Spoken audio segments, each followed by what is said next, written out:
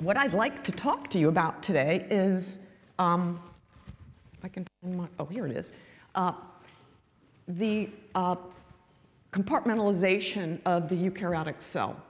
In particular, the organization of subcellular structures.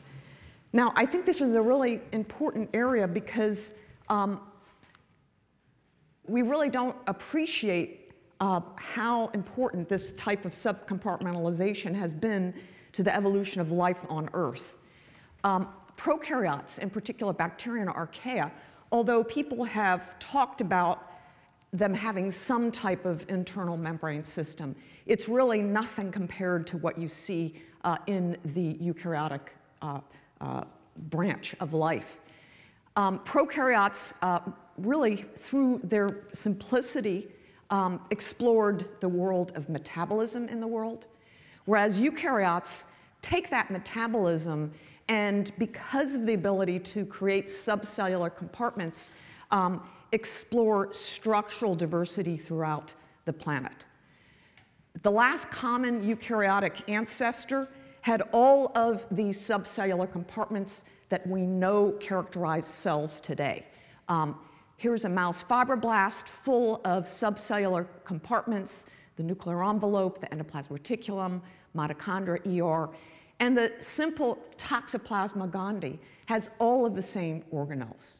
This is really remarkable. I mean, basically all life, all eukaryotic life on Earth has the same subset of organelles, and these are those organelles.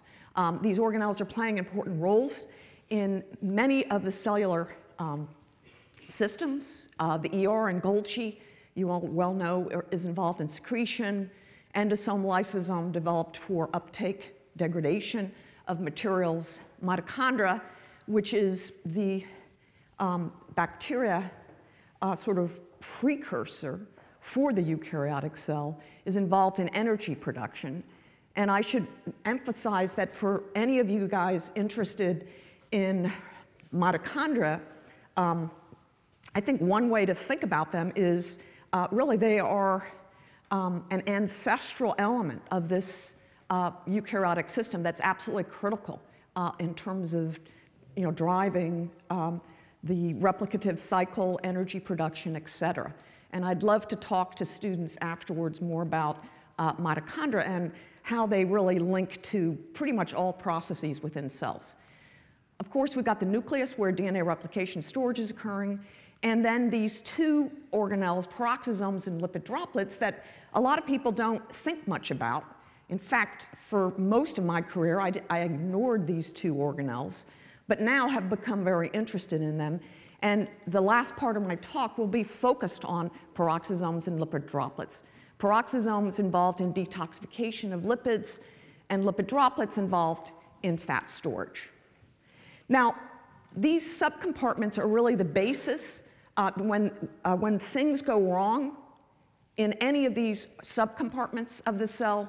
You get medical conditions, you get diseases. And this is just a short list of medical conditions that can be directly linked to particular subcellular compartments. So it's really important for us to understand how these organelles are behaving and how they work in this system. So what I want to talk to you today about is advances in microscopy that are expanding our understanding of these organelles. So let's start with the endoplasmic reticulum. This is a grazing incidence structural illumination microscopy time-lapse sequence where we're looking at a resident protein of the ER, calreticulin, at 25 milliseconds per frame. And what you can see from these movies is the dynamism of the ER that we had not previously appreciated. In fact, if you zoom in on any one of these areas here, you can see that the tubular meshwork of that ER is undergoing an oscillatory motion that we hadn't been able to see previously or appreciate previously. But that oscillatory motion is dependent on ATP, GTP levels within the cell, and we think it's due to cytoplasmic fluctuations in the pressure within the cytoplasm as a result of the assembly and disassembly of cytoskeletal elements. This activity, in addition to the ER's ability to move along microtubule tracks and to be pushed, as I mentioned, by actin, allows it to distribute throughout the entire cytoplasm. And it serves as the largest organelle within the cell. Its surface area is by far much greater than any of the other organelles, and it operates as a single compartment. Single protein in one area of the ER can diffuse throughout the whole system. Now, if you look at the ER using conventional confocal imaging techniques, you frequently, especially if you're looking at the periphery of the ER, oftentimes you see structures like this that have been described as ER sheets, flat sheets. But in fact, when we look at these structures at either higher spatial or temporal resolution, we see that what in fact they represent are clusters of tubular reticular elements that have been drawn together. We just haven't been able to see them because we haven't collected our images quick enough, or we haven't had the high enough resolution to see this.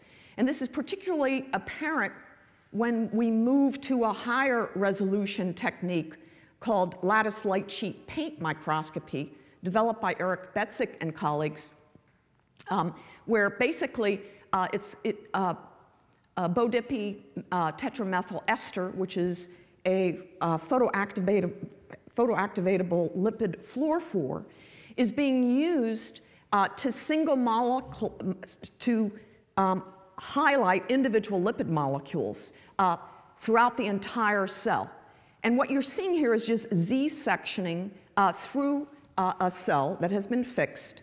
And each of the organelles that you see are identified because we've fit all of the point spread functions of all of the lipid molecules that have bound and dissociated during the period of collection. And so that's allowed us to see these organelles. Here is mitochondria, this elaborate labyrinth of membranes here that looks like this meshwork is the endoplasmic reticulum. And if you zoom in on an area here in the periphery of the cell, you can see these ER matrices, which really are just clustered three-way junctions of ER, that if we had been looking with conventional confocal approaches or even structural illumination microscopy, because of the fine aspects to the arrangement of these tubules, would have appeared as a smooth sheet. So this is just to emphasize how important it is if you're going to really get at these structures within cells and understand how they are arranged, you have to use the appropriate microscopy approach. Here's a 3D structural illumination microscopy image where each of the endoplasmic reticulum, looking at an ER resident protein, and it's color-coded in 3D to give you the perspective of the ER in 3D. But basically, what these techniques are telling us is that the ER is an incredibly structurally complex compartment, and one that we are only beginning to understand how its structure relates to specific functions of this organelle. Now, this organelle is involved in protein synthesis, calcium sequestration, as well as calcium release. It's also involved in the formation of contacts with other molecules. So one can, as I mentioned, and it would be great if we had lights down for some of these movies that I'm going to show you. Molecules move very fast within the endoplasmic reticulum. We first realized that when we did photobleaching of an area of the ER. This is an ER that is expressing Sec61 beta, a subunit of the translocon. When we express it with a GFP, it's not associating with that translocon, so it's diffusing very fast throughout the ER. And if we photobleach an area of the ER, you can see very quick recovery of fluorescence into this region here, indicative of free diffusion of these molecules. Well, recently, two postdocs in my lab, Chris O'Bara and Johnny Nixon-Abel, have taken this to another level to do single particle tracking of individual ER resident proteins in the ER to try to understand their motions and characterize how these molecules are moving on the surface of this elaborate membrane. So what you're looking at here is an M-emerald ER marker, which is labeling the ER itself, because we need to know where the ER is if we're going to track individual particles. And the Sec63, which is the ER membrane protein that we're tracking, is tagged with a halo tag that we can then highlight with a photoactivatable dye. This was critical for us to get a bright enough signal to be able to see these individual molecules and track them. This is just showing the individual molecules, but we can track these molecules as shown here. These trajectories represent individual molecules. In this case, we're looking at a calreticulin with a KDEL sequence. This is real time, so you can see the actual motion of these molecules on the surface of the ER. They seem to be diffusing freely throughout this system. Now, not all molecules within the ER diffuse freely. We discovered that when we looked at a protein called VAP-B, which is involved in contacts between ER and other organelles. So VAP-B can reach off the surface of the ER and bind to other proteins localized on other organelles to bring these organelles in close apposition. So here we have VAP-B that we're tracking. White is the ER, so we have an ER probe, so we can track the ER. And in red represents mitochondria. And what you can see with all of these trajectories that we're plotting out, tracking VAP-B, is that VAP-B is spending more time on the surface of the ER that is making contact with ER. And this is shown in higher resolution up here. The ER is shown in green. The red is the mitochondria. And you can see that the VAP-B that's in the region of ER, that's in close opposition with the mitochondria, has dramatically changed its diffusional characteristics. It's not immobile, but it's showing very interesting mobility that we think represents a type of binding and dissociation of this molecule as it moves in this vicinity of close apposition of these two organelles.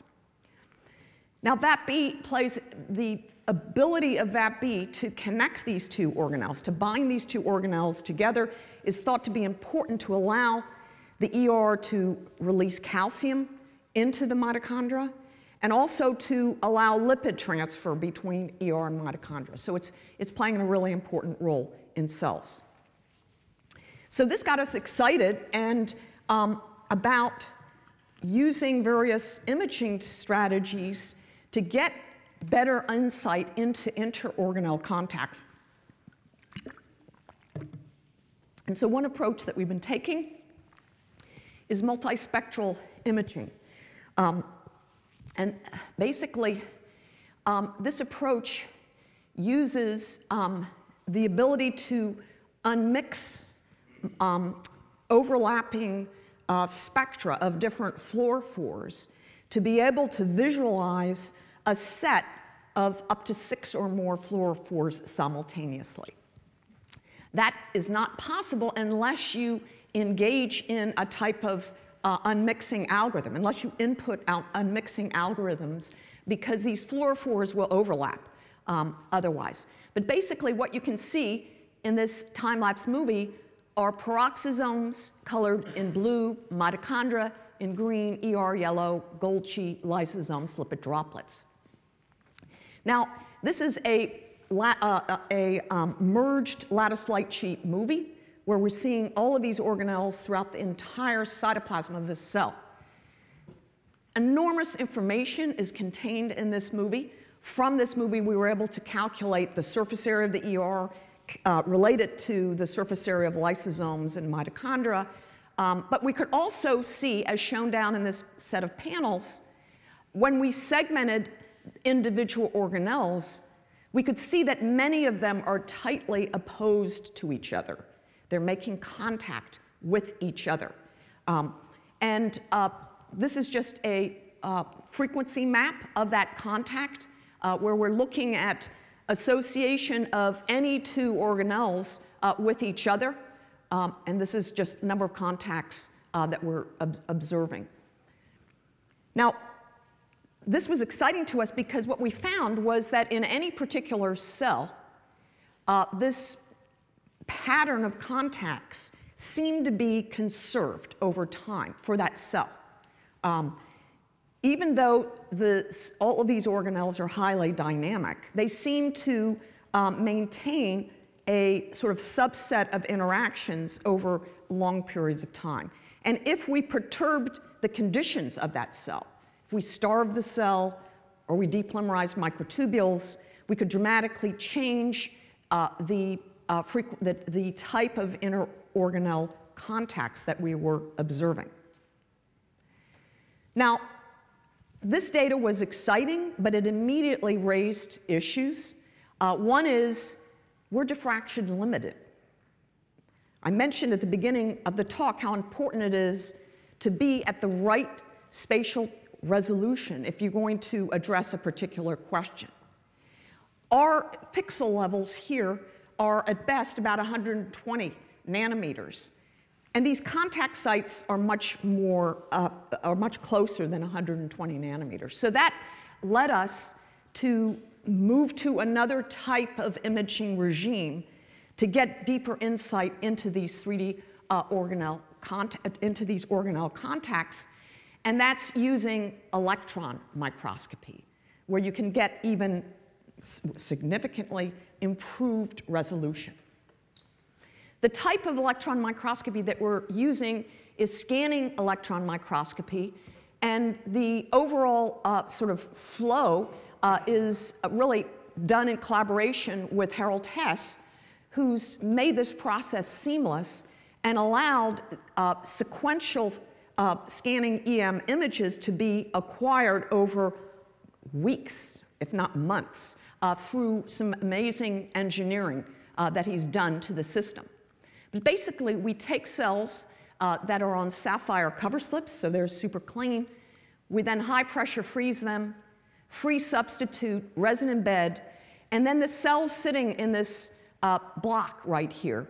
And basically, this is when the magic starts, because you can do scanning electron microscopy across this surface, and then you use a focused ion beam to shave off 4 nanometers slices at a time. And then you do another scanning electron microscopy. You do this thousands and thousands of times to gather a whole data set through the cell. And that's what we've done here. This is a HeLa cell where we've essentially scanned through 4 nanometers at a time through this whole system. So we have 4 nanometer voxels through an entire HeLa cell. Pretty cool. It took 2 weeks to collect this data. But then the challenge is, what do you do with this data? It's a lot of information in here. And basically, you try to segment it. And that's what Aubrey Weigel in my lab has been doing.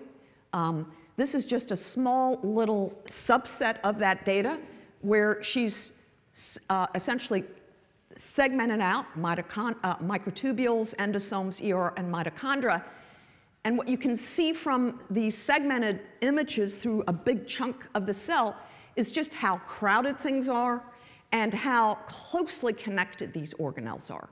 So this is the ER, and you can see how intimately it's associated with mitochondria. Here's your microtubule. Down here in purple are the endosomes.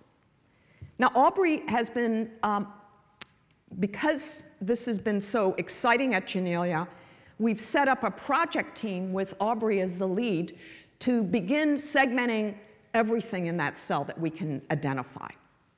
And so basically, here are a whole list of different organelles that we've been able to segment out in particular subparts of this full volume set.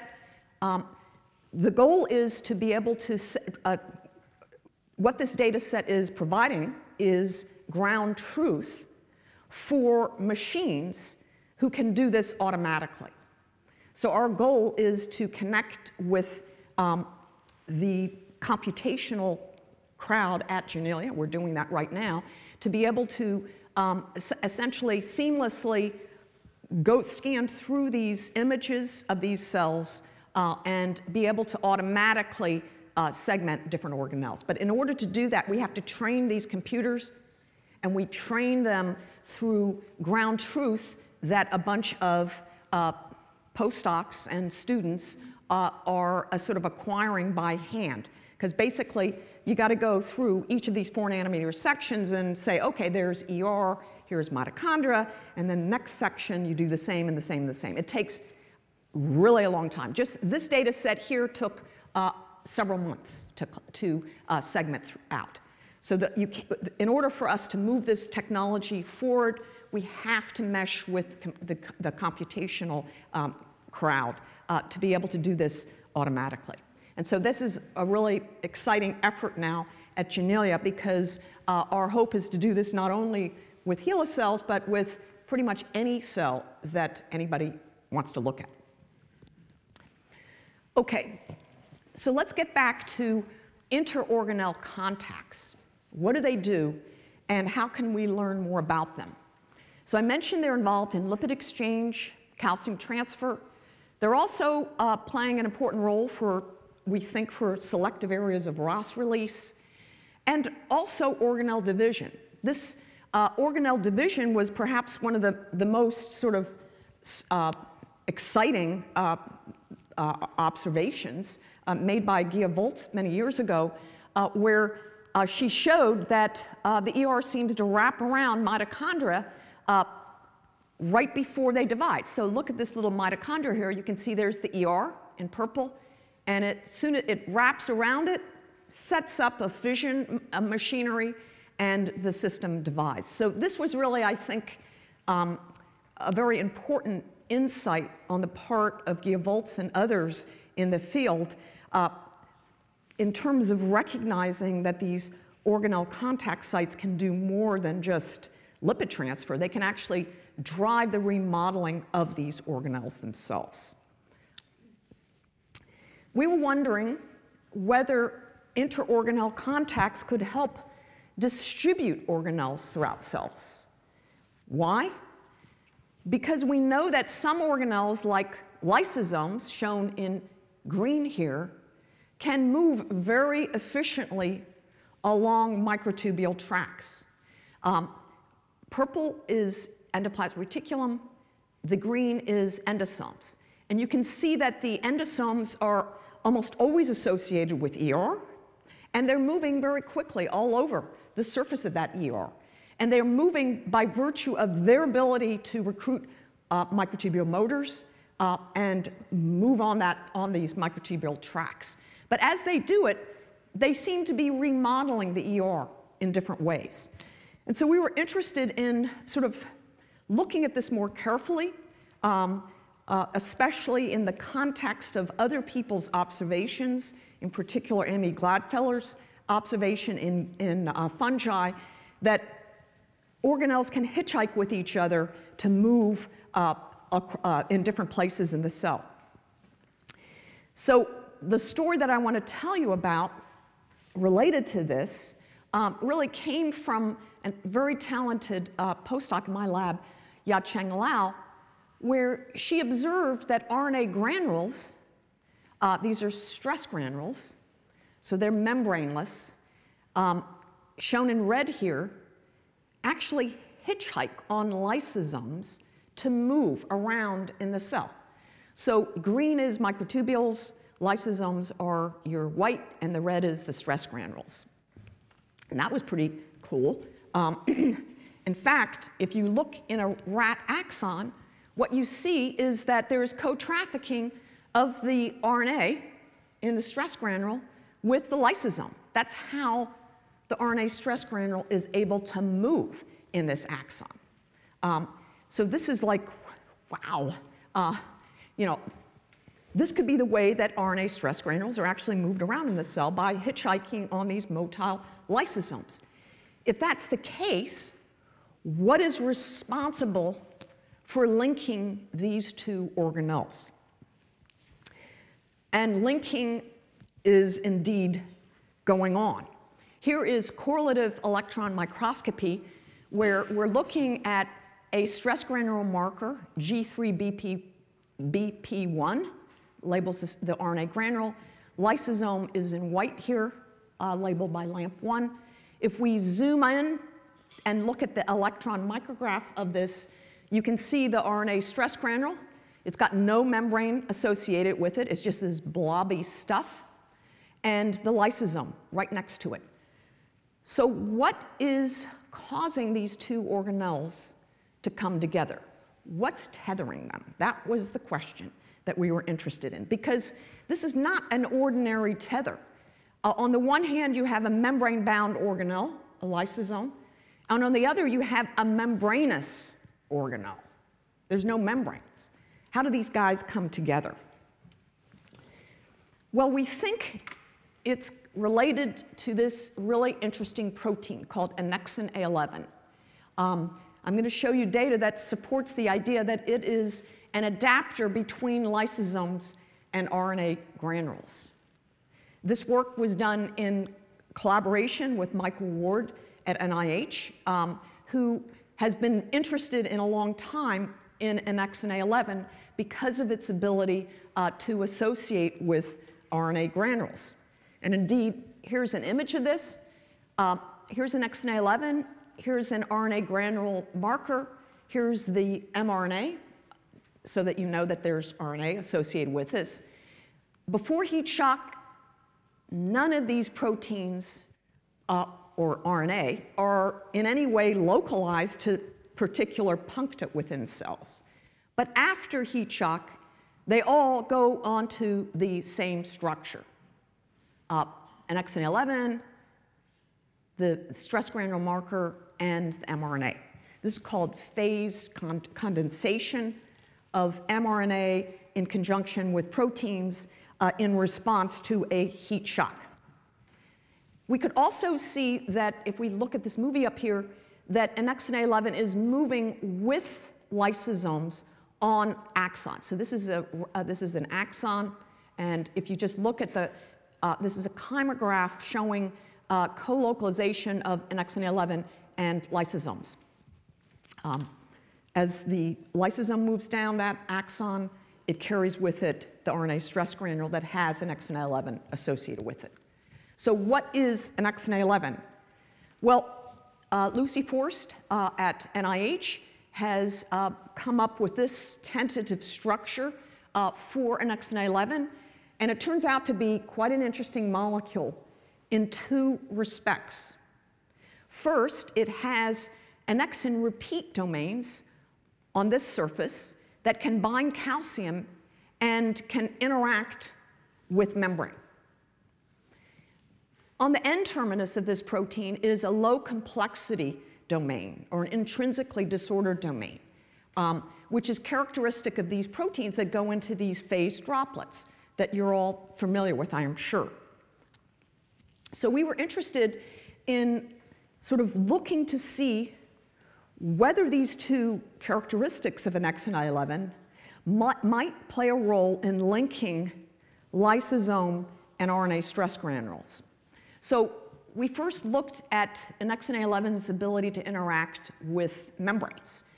And what we found is that it can interact with negatively charged lysosome-associated phospholipids in vitro.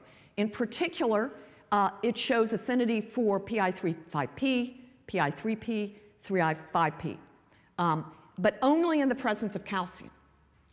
And this is sort of interesting because this suggests that without calcium, annexin A11 is not going to bind to membranes.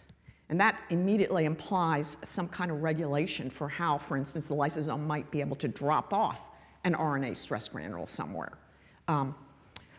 We also found that, and this is in collaboration with Peter St. George Heislip at Cambridge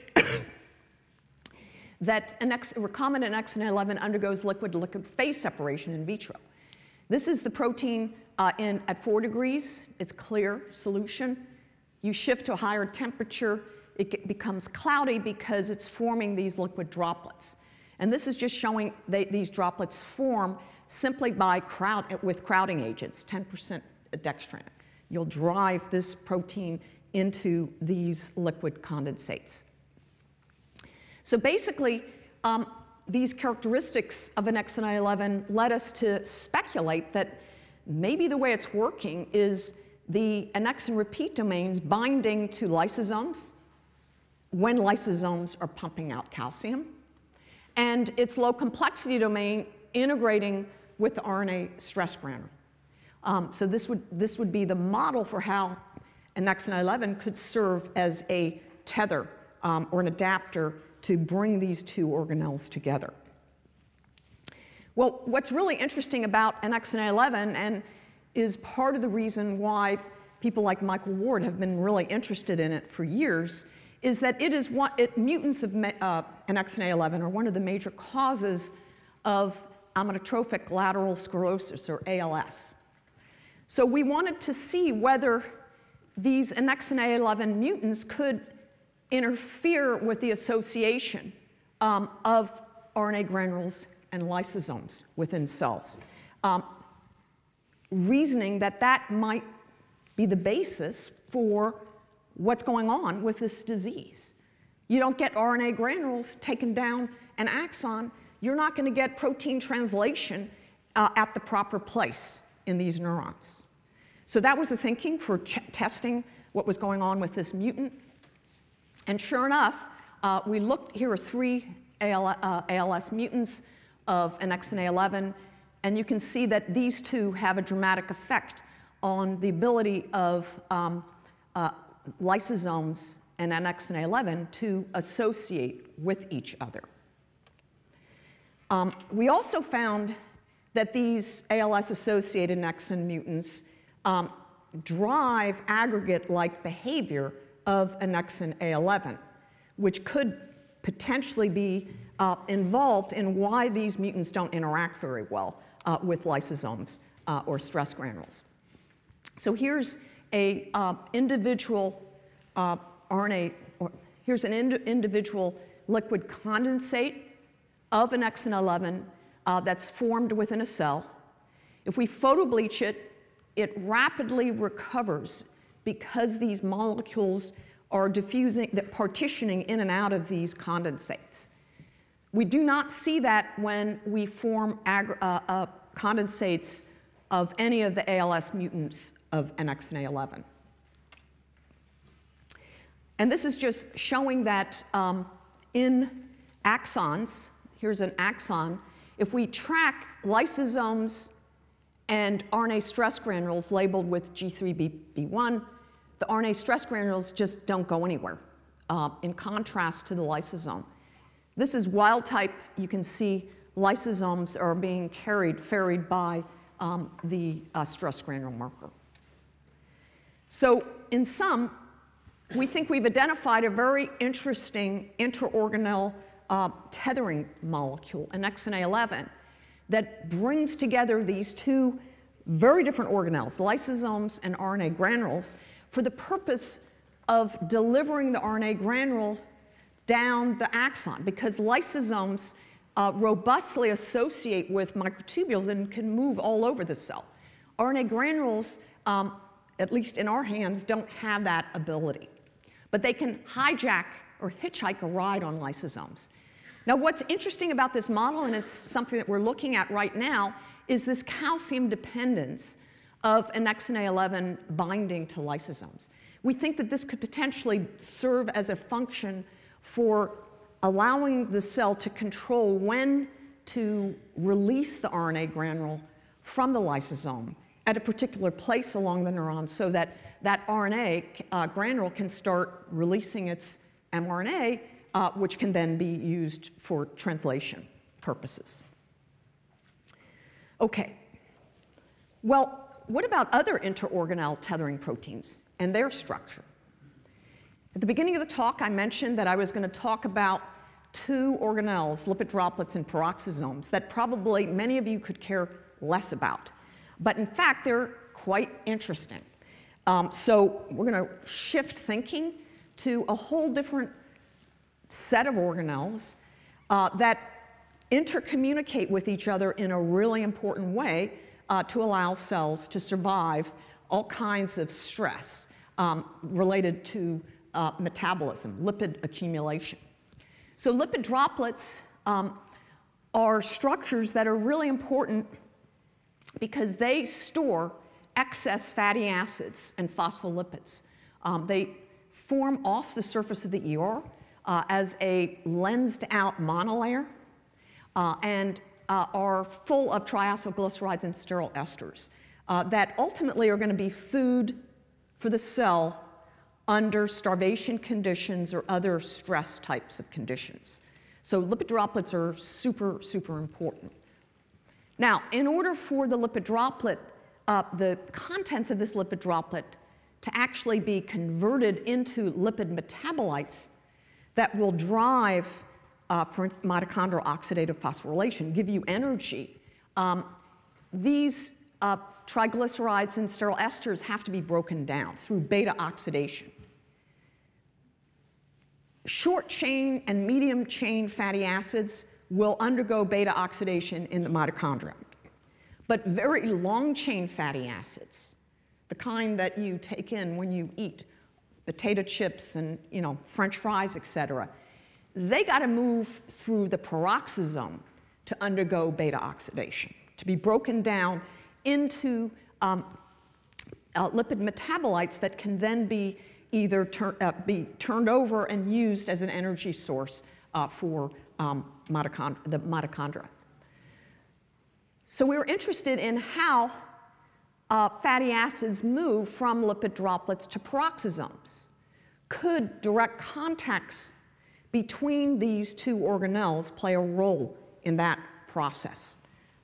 So a postdoc in my lab, Qilang Chang, has been looking at this, and it's interesting because he didn't start out with this goal in mind. It just sort of fell out when he was looking at this protein M1 spastin. So M1 spastin localizes to lipid droplets as well as ER and is a hereditary spastic paraplegia protein, meaning that when many of its mutants lead to HSP disease, which is a neurodegenerative disorder. So lots of people are interested in what this M1 spastin is doing to give rise to hereditary spastic paraplegia. So we decided, okay, let's take a look at this. Maybe it's related to organelle communication in some way. So here here's M1 spastin. You can see it's labeling these round structures which are distributed on the surface of the ER and are lipid droplets. And it's on the surface of these lipid droplets because the M1 is a hairpin that can allow the spastin to dip into the monolayer of the lipid droplet. So here's Qilang Chang, and his key observation that really started off this whole project was when he overexpressed M1 spastin, he found that lipid droplets and peroxisomes came very close together. At studies in normal cells, they aren't necessarily closely opposed. There's some close apposition, but it's not super apparent. But if you overexpress spastin, they just come together. Lipid droplets, peroxisomes just come close together under those conditions. And you can see this by correlative light electron microscopy. Here's your peroxisome labeled with SKL, and here's the lipid droplet in this image right here and in this light level image. And this is focused ion beam scanning EM, where here is the lipid droplet, and these are peroxisomes that are tightly associated with these lipid droplets under M1 overexpression. Now, as I mentioned, M1 spastin is mutated in hereditary spastic paraplegia disease, and what we found is when we overexpressed mutant spastin, we didn't get that type of peroxisome lipid droplet overlap. So something about the mutation giving rise to these diseases in spastin was interfering with the ability of peroxisomes and lipid droplets to come close together. So let's look at the structure of M1 spastin in a little bit more detail. We don't have a crystal or atomic structure of it, but we've got, we can see it in terms of all of its various motifs. The hairpin, as I mentioned, at the N-terminus of this protein is involved in membrane insertion.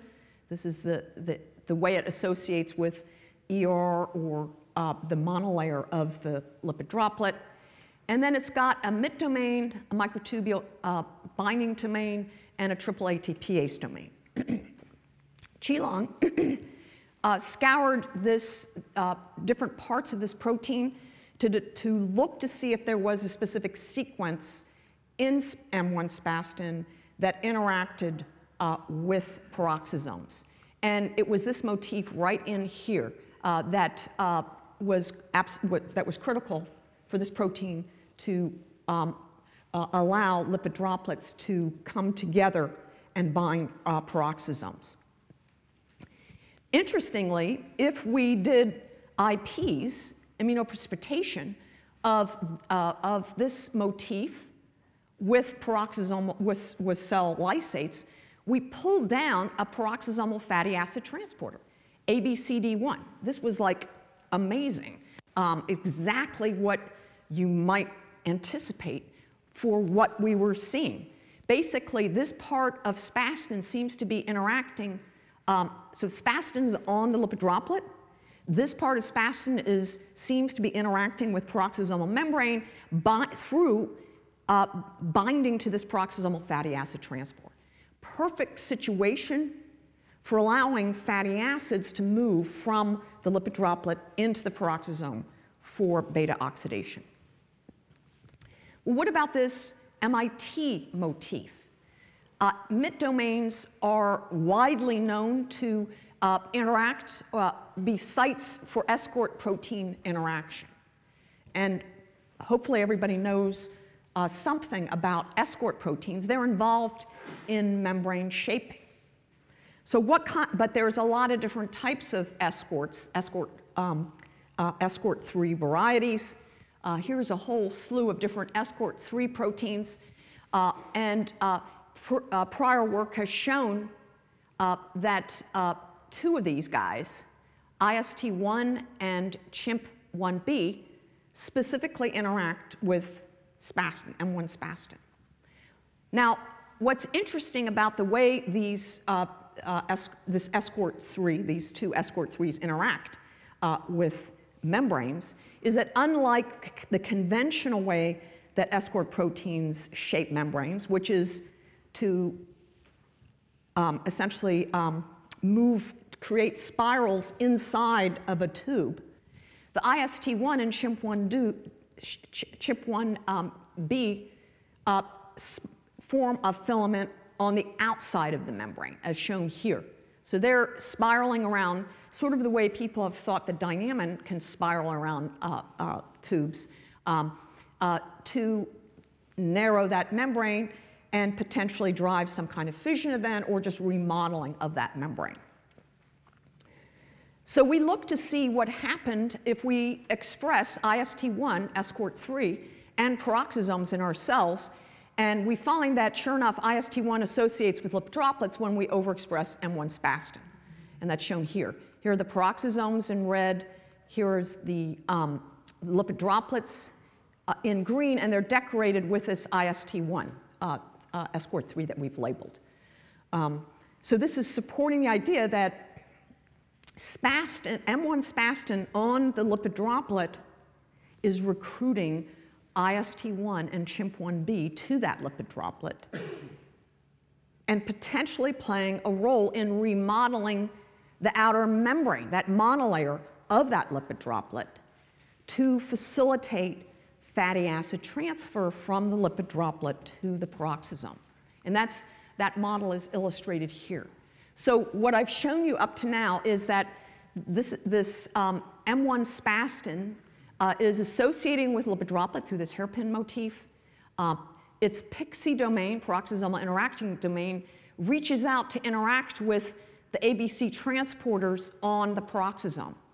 That brings these two organelles together, and now we speculate that the escort proteins, IST1 and CHIMP1B, are remodeling the surface of that lipid droplet by drawing out tiny little tubules or whatever, that then allows for either the activity of enzymes that are going to break down the triglycerides and other lipid species in the lipid droplet to allow for fatty acid transfer between these two organelles. So that's the model. Can we test it in any way? And here are some experiments that are consistent with the model. We find that if we label lipid droplets, we fill them up with a fluorescent fatty acid, NBDC12. We can see that it will accumulate in the lipid droplet if we knock down spastin. We get less transferred to peroxisomes, and we get buildup of the fatty acid in the lipid droplet when we knock down spastin, consistent with spastin playing a role in transferring the fatty acids from the lipid droplets to the peroxisome. Likewise, if we knock down IST1 or CHIMP1B, we get the same result: accumulation of the fatty acids in the lipid droplet and less transfer to peroxisomes. Now, interestingly, we also see accumulation of peroxidated fatty acids in lipid droplets with spastin mutants, and this potentially connects to disease. Anytime you are stressed or eat a horrible high-fat diet, you're going to accumulate a lot of lipids, fatty acid lipids, that can get peroxidated, including, and anytime you have inflammation, you peroxidate your fatty acids in your membranes. Those peroxidated fatty acids are ultimately delivered into the lipid droplet, and the only way you get rid of them is through the peroxisome, because the peroxisome has the enzymes that can break down these peroxidated fatty acids. And so we think that this suggests that these spastin mutants are linked to this type of this transfer through linking the two organelles together and driving membrane remodeling that allows for efficient fatty acid movement from lipid droplet into the fatty acid. So with that, I want to end and say that we've identified two different proteins that are involved in two very different types of organelle-organelle contacts or interactions that are playing really important roles in the way the cell is doing its metabolism. And what's interesting is both of these proteins give rise to human disorders. Now, we don't know whether, in fact, the only effect of an XNA11 mutants is in messing up RNA granule transport. It could be doing other things, and in fact, that's something we're looking at. And likewise, whether spastin is doing other things than just tethering lipid droplets to peroxisome. But our data is clearly showing that this is part of that disorder process, and it would have been very difficult to be able to figure this out if you did not use these imaging approaches to actually look at the relationship of these organelles with each other and treat these diseases as sort of holistic phenomenon of a very complex intraorganellar system. So with that, I want to acknowledge people in my lab. Spastin, the work on spastin was driven by Qilong Chang, and these are the list of sort of collaborators in that work. Yacheng Lao was the lead person in XNA11 work, but it was a very close collaboration with Michael Ward, who really drew us to the NXNA11 through his amazing work, proteomics work, together with his graduate student, Michael Fernand-Deppelou. And our imaging team includes Aubrey working in close collaboration with Harold Hess's team. We do a lot of collaboration with Eric Betzik's lab, and I want to thank Craig Blackstone for his contribution for some of the ER mutants and other work that we've done with the ER. So with that, thank you so much.